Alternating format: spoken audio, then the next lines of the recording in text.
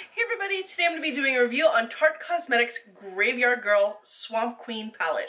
This is a brand new limited edition palette from Tarte Cosmetics, which is available at Ulta and Sephora, and of course Tarte's website. Now these are selling out like hotcakes. I've seen it sell out once already in its initial release, so be sure to get your hands on it before it completely sells out. I was a little bit skeptical of this palette at first because I'm not a huge fan of Graveyard Girl. I used to watch her back in the day, her videos on Does This Thing Really Work?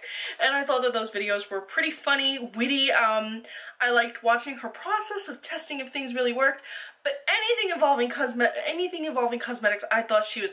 Also her weird videos and targets of her like screaming into the camera, kind of, I don't know, just rubbed me the wrong way. Not a fan. That being said, if I see a good palette, of course I'm going to support it. So this palette I was skeptical about. I saw closer shots of it and I was like, you know what? I have to have that. So I picked up the palette, and as you can see, it looks like wooden. It looks like a wooden design on the front. It's got a little metallic sign, an alligator. Her thing is like the alligator with wings. I don't remember why. And also the back feels textured like wood. When you open it up, you have a beautiful big sized mirror, very beautiful metallic packaging. Like really, like when I see her, I kind of imagine like more hillbilly kind of look. Like I wouldn't think of something so sleek being involved with her. Again, no hate or shade on her, so I would think of something a little bit more rugged. This seems very sleek, very high-end, whereas I don't feel like it matches her brand of personality, so to say. That being said, these shades are gorgeous, and I have to say, if she picked these out, then she has fantastic taste. Like I said, I was just a little shocked because it was so polished. Now here are some swatches.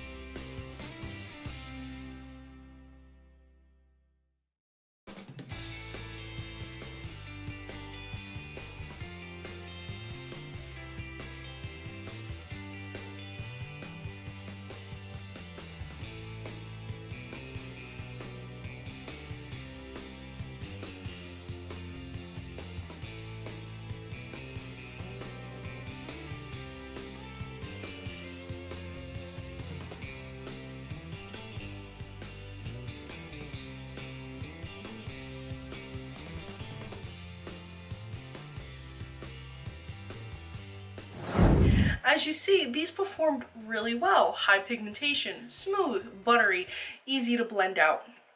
I liked that it's both an eye and cheek palette. And the first shade is Sweet Tea, which you saw was a light shade. I feel like it would be more suited to light medium skin tones. Then we had Does This Thing Really Work? I felt happy when I saw that because I was like, yeah, I did like those videos of her. And I liked the soft gold shimmer in it. I thought that was nice for a blush. But my favorite of this whole palette was Gator Wings, which is this highlight right here. I just loved it. I'm wearing it today on my face. I'm wearing a lot of this palette on my face today, but I thought that this highlight was the bomb. Just so pretty. It's a pretty highlight. I feel like the highlighted version of Rudolph the Red-Nosed Reindeer, but in a good way. So as for the shadows, you have like three rows. Each one I feel gives a distinct look. You have the more everyday shades ending with the bricky brown color here. Then you have the second row. I really like the second row, and I'm wearing the second row on my eyes today. This is a more like everyday kind of like naked palette look. And then the bottom features very purple, soft muted purple shades ranging from the light kind of lavender all the way up to a deeper mid purple. In terms of color range, I thought that it was a nice color range, especially for everyday looks. Also, you can do a look like this. It did come with a brush, which featured the gold packaging and also kind of like a wooden texture on the bottom, so it really matches the palette accurately. In terms of fading, I didn't see fading until 11-hour mark. I mean, I had these on all day sans primer and they were good to go. This look here today, I did wear here with an eye primer. I haven't seen them fade at all, and I'm about on hour 10. So if you put a primer underneath these, they're going to last even longer, but 11 hours by themselves is pretty awesome. The metallic shades such as Sassy Bun, which is the gold shade in the middle here, I'm wearing that on my eye. I applied that wet and it just amplified it so much. Sippy Sip has that gold glitter in it. As you can see, it's a deep chocolate brown with gold glitter. Treat this shade like a glitter, because I tell you right now, it's Fallout City. Even though these shades are buttery, it's not going to retain its glitter unless you're patting it on and you have a strong sticky base underneath, or you're treating it like a glitter and putting a glitter adhesive underneath, because otherwise, if you're using a fluffy brush, this glitter is dissipating. You're not really going to see it. So treat that one a little bit kinder. Overall, I thought this palette was a must-have if you're looking to switch up your everyday makeup routine. Plus, the inclusion of the face shades just absolutely makes it worth it. Honestly, if they would have did this strip here as a separate own piece, I would have bought it in a heartbeat. In terms of, do you really need this? I think that the packaging is beautiful, but I wouldn't buy it based on the packaging alone, because we all know what happens. We buy something that says beautiful packaging, goes to the drawer, it never sees the light of day again. I think you should get this if you're looking to switch up your everyday makeup routine. If you're looking for everyday wearable shades you can wear to work. For example, if you like the naked palettes or the chocolate palettes and you're looking for something along those lines, something everyday makeup, no makeup looks, highlighted look. And it's also good for travel because you have your eyeshadows, you have your brush here included, and you also have your face panel right here. I did the highlight, contour, and blush with this, and I loved the way it looked. Honestly, if you don't have these shades already, absolutely pick this up. And for the quality alone, I feel like it would be worth picking up.